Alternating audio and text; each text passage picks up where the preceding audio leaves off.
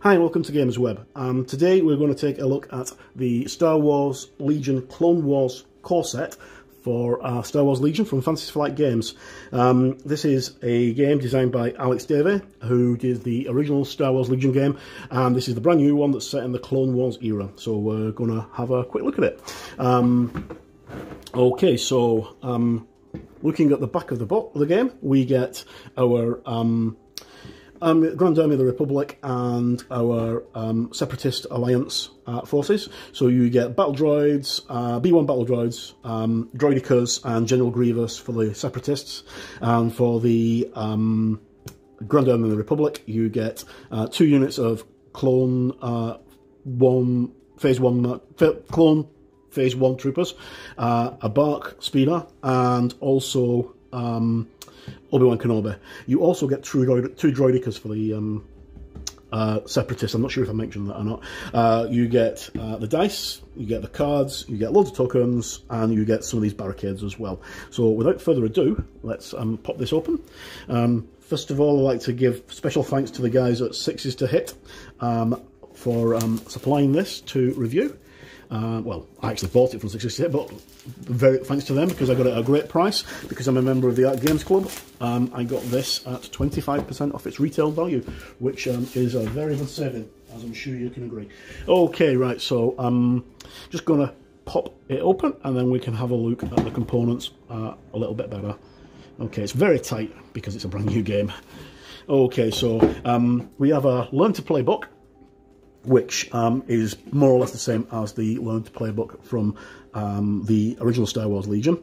And this gives you more or less all the basic rules you need. Shows you how to assemble all your miniatures, your movement tools and what have you, and then how to set up the game itself, how to put down objectives, how to use the scenario generation cards, how movement works, how attack works, how to use the range rulers and the movement rulers, all the basic things you need to play the game, and how to win the game.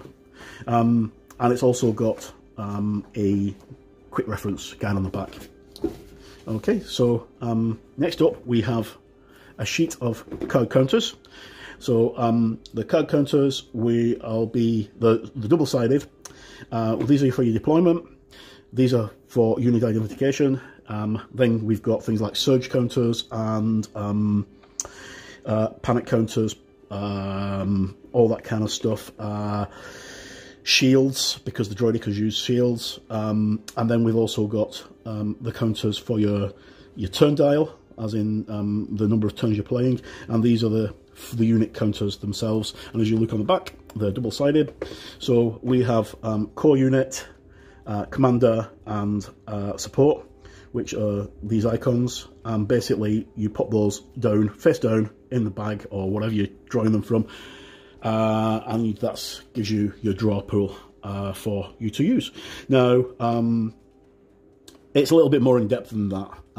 Before anybody jumps down my throat, the draw system can be done blind, and you can actually cheat a little bit with certain cards, allow you to cheat.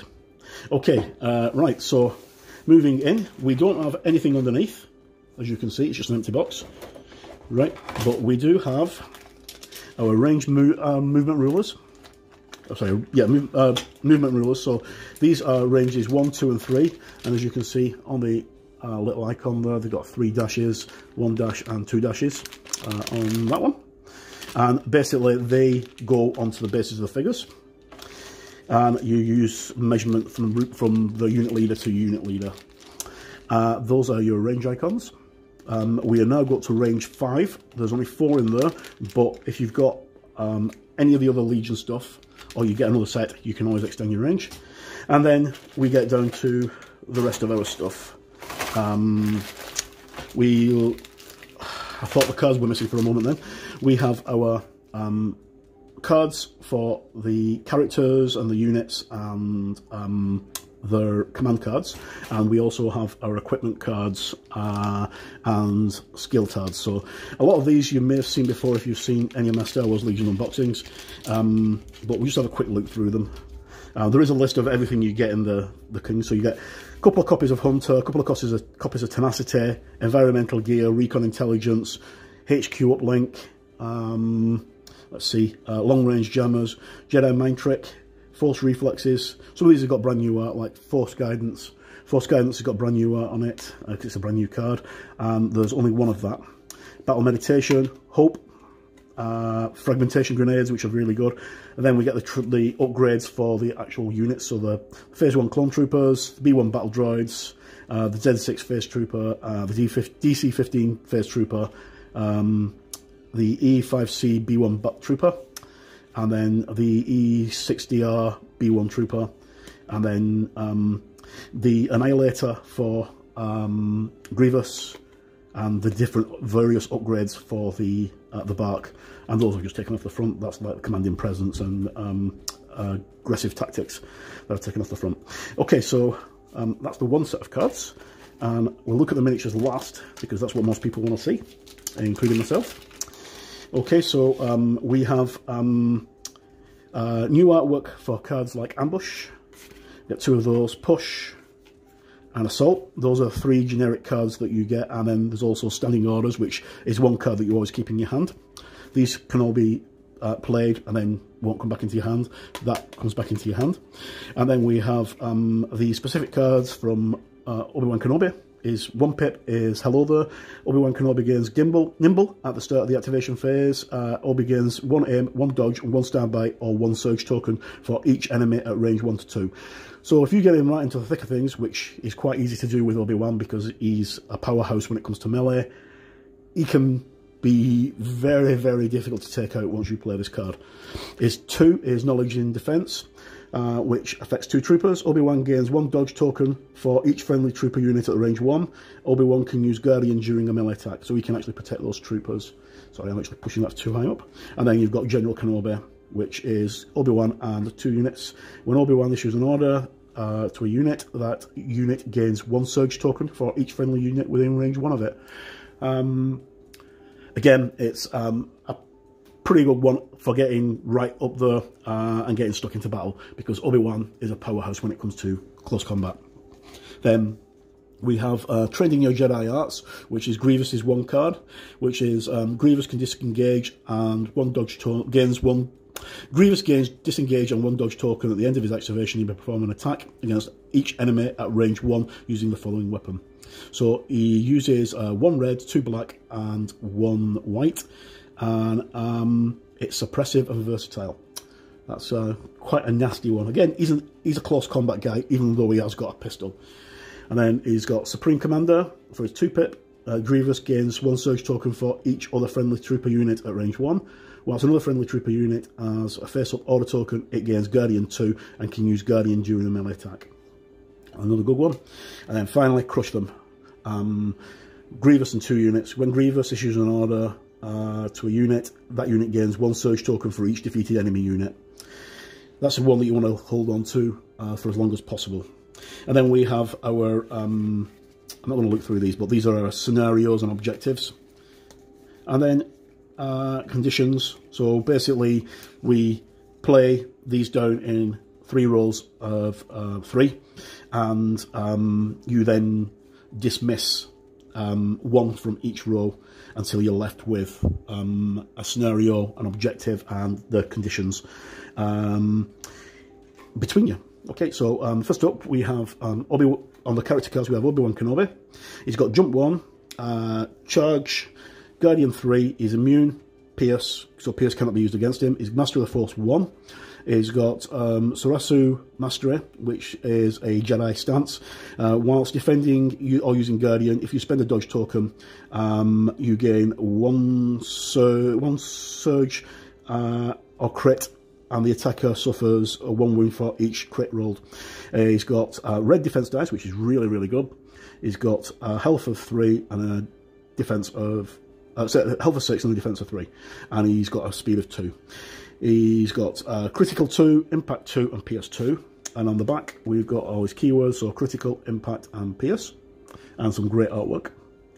And then phase 1 clones troopers, fire support. When another friendly unit performs a ranged attack, if you have a face-up order token, each mini unit may add an eligible weapon to the attack pool. If you do so, flip your order token face down, limit 1 fire support token per attack pool. So they've got attack of 1 and defense of 1, and they've got 1 red dice for defense, which red dice is the best for the defense. They cost 52 points, and Obi-Wan was 175 points. And then same again, more phase 1 clone troopers. The Bark Speeder costs 75 points. It's got an Arsenal 2, cover 1 speeder, red dice for defense, and it's got 5 wounds and 3 damage points, and it moves at speed of 3. It's got a blaster rifle for the rider with a range of 1 to 3, and it's got the twin light blaster cannons, fixed front, 1 to 3, white, red and black dice, and it's fixed front. And then we go on to the bad guys. We've got General Grievous. He's got Arsenal 2, block. While defending, you can spend a dodge token and gain a crit or a defense.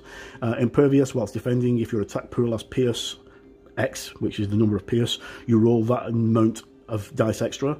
He's got Jedi Hunter, Relentless and Scale. And he is another powerhouse. He's got 8 wounds and 2 defense, but he's also got... I keep on saying defense, it's not defense, it's willpower or something like that. I'll have to look it up. It's been a while since I've done an unboxing of one of these. But he's got a speed of 2. He's got trophy lightsabers, which are attack 1, impact 1 and pierce 1, and they both roll 1 red, 2 black and 1 white die. And he's got impact. So he is actually immune to pierce, I think, isn't he? Because he's got Pierce. Right, anyway, we've got the B1 battle droids. They're 36 points. They've got an AI attack. Unless you have a face-up order counter, your first action must be attack if available. And they've got coordinate, drop, trooper, but they're on white die, and they've got 1-on-1. Their bludgeon is 1 white, and their E5 blaster is 1 to 3, and it's a white. And we've got 2 of those, both identical. And finally, we've got the droidicas. They're 100 points. They've got 3 health. They're on a white. They've got a movement of 1, whereas the battle droid's got a movement of 2. AI attack move, so they must move always instead of attacking. Sorry, their first action must either be a move or attack. Generator 1, so during the end phase, flip 1 inactive shield token, and they've got 4 shields and they're wheel mode, which basically means that they get cover 2 when they're in wheel mode, and they also have a dual twin blaster cannons with 1 red and 2 black, suppressive, fixed front, immune, deflect. And there they go on the back. Okay, so that's the cards quickly looked at, and what we're going to do now is have a look at the rest of the components. Okay, so there's lots and lots and lots of videos about Legion on YouTube. I'm not going to teach people to suck eggs or anything like that. So I've got videos myself which explains this, how the game works. I've also, one of my very first videos was an unboxing of the original core box. So what I'm going to do is just skip over this. There's your dice. Your dice have got surges, crits, blanks and hits on them. So basically a surge allows you to re-roll dice or do different things, different effects, and crits allow you to re-roll dice. Hits cause damage. Okay, we have a block of 8 of the barriers. Again, these I've shown those before. We have our bases, which this time are in blue and fawn colour. Those are for the foot troops. And then we have the larger bases. So we've got the large base there for the Bark Speeder, and the smaller bases there are for your 4 bases are for your droidicas. Now you get 2 droidicas, but they come in 2 different ways. You get the droidica that's rolled up, and you get the droidica that's in an attack formation. One thing that I have noticed, you don't get any bags unless they're at the bottom of the pile. I don't think there's any Ziploc bags. Okay, so I'm going to leave links to assembled miniatures in the video description because I haven't physically got time to actually do this. I'm actually running quite late today. So this is the Bark Speeder. It's a multi-part kit. Unlike a lot of the kits that you get with Legion, this isn't a push fit. I would imagine that you would really need to use glue on it because it's got a lot of small pieces and you can't just dry fit this together. It won't work properly. Now, for the first time, Legion comes with brand new miniature option. So what we get now is hard styling plastic miniatures as well as the old style bagged miniatures. So we'll have a quick look at the bagged miniatures first. And the bagged miniatures are all the Grand Alliance, the Clone Troopers and what have you, and Obi-Wan Kenobi. Right, so we have our Clone Troopers. The attention to detail is fantastic on them. They're really good, and I will get all these assembled and tack another video on so we can have a quick look at them. That's one of the captains. And then again, there's the heavies. Fantastic looking miniatures. They look really good when they're painted up. And these are perfect for doing the using contrast paints. Sarissa has done some amazing miniature painting guides using contrast paints for both the Clone Troopers and for the Grand Army. I'm just waiting for him putting up his Obi-Wan. Now, here we have Obi-Wan. I'm just going to very quickly show you Obi-Wan's head so you can see the detail. It looks just like Ewan McGregor. It's fantastic, really good detail. And once we get these assembled, I'll put the videos up for these assembled miniatures. Okay, so we now have, you get 10 of the Clone Troopers, 14 of the Clone Troopers, you get 2 units of 7, and you get 1 Obi-Wan Kenobi. And then for the Droidekas and Grievous, they are slightly different. So we have got, these are parts of a Droideka, and then there are parts of a battle droid. Now the battle droids all assemble exactly the same. Apparently the easiest way to do it, from what Crabbok's been saying and what Sarissa is saying, is to assemble the head parts, which is F1 and F2 together. Assemble all those first before you assemble everything else. Okay, that's the other sprue for the Droidekas.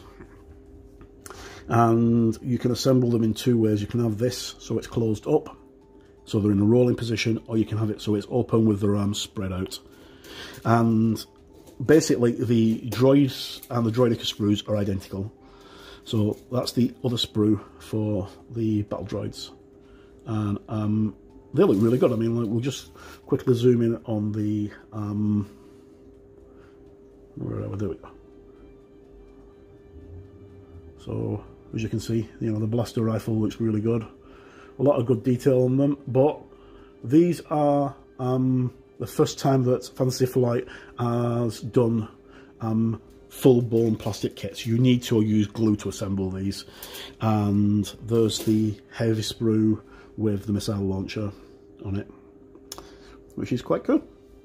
Okay, so that's those, and then the last one we have is General Grievous. Now, Grievous can be assembled in different ways. You can assemble him with or without his cloak, and there's his cloak. You can assemble him with a pistol, or you can assemble him with either 2 or 4 lightsabers. So as you see, there is 1, 2, 3, 4, and then 5, 6 lightsabers altogether. So you can have him with his arms as normal, where they're double like this one, or you can have his arms split so he's got 4 lightsabers because Grievous has 4 arms. And again, fantastic looking model. There's Grievous's head. We'll just quickly zoom in on that, and then you can have a quick look at it. Great detail. Say these are the first kits that Fantasy Flight have done. They've done a really good job on them. Right, so that's a quick look at the miniatures.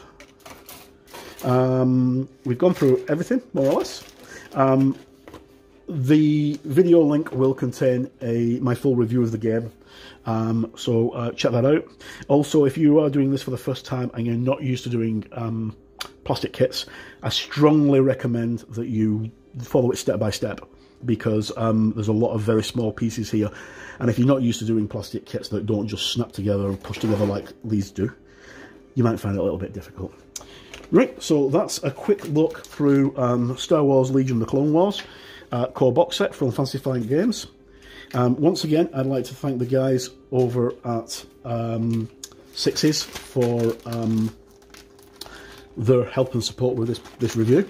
And if you want to pick up a copy, it's available everywhere, but the wise money is go to Sixes to Hit, or be a member of the Arc Games Club. If you're a member of the Arc Games Club and you buy from Sixes to Hit, you will get this at 25% off retail price, which works out a good saving and could actually give you enough money to buy another unit. Okay, as always, I've been Mark, and thank you for tuning in.